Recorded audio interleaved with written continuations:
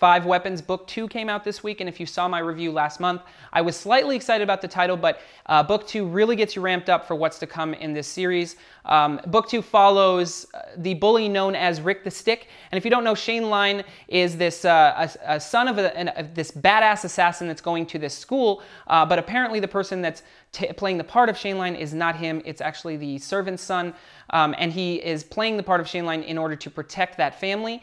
But he actually has to fight all of the 5 groups in the school, and they each master a different weapon, and he has to choose a weapon, but he refuses to. So in this issue, he fights each and every president of every club with sheer intellect alone, and he does it fantastically. So I'm going to give this number 2 of 5 Weapons 4 out of 5 Nerd Skulls.